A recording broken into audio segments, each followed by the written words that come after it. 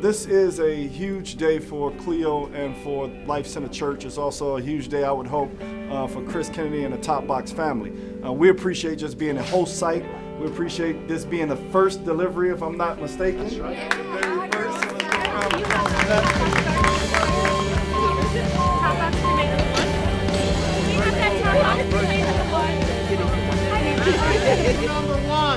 I'm appreciative that people who don't have to care about this neighborhood do care about this neighborhood and found it in their hearts to find a way to battle the food desert problem that is plaguing the south side of Chicago. Can I have one grill box, please? One of the greatest benefits that I see in the program is getting quality food for half the cost.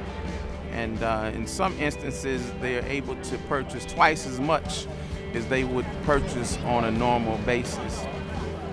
I think the number of people who are able to participate, 300 families today, 18, 20 different churches, lots of different communities involved, and to allow them a chance to do what we all want to do, which is to help fight hunger here in the United States. I have a family of 5. It's a program that I think is really beneficial to a lot of people, and more people should be able to be exposed to it.